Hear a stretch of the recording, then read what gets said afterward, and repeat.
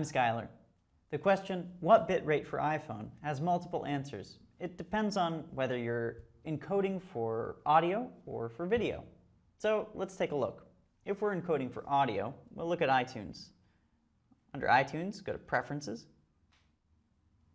General, Import Settings.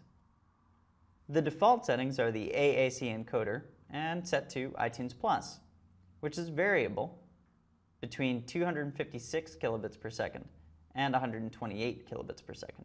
You can go higher than that if you want because iPhone can handle it pretty easily.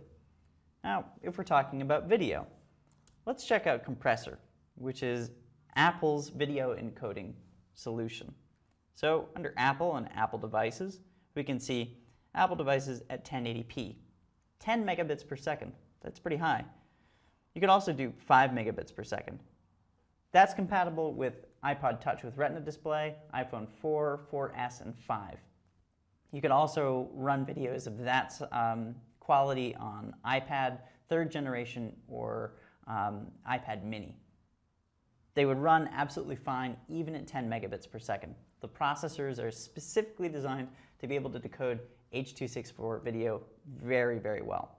Those will also play on Apple TV even as far back as 1st generation if you encode at 5 megabits per second.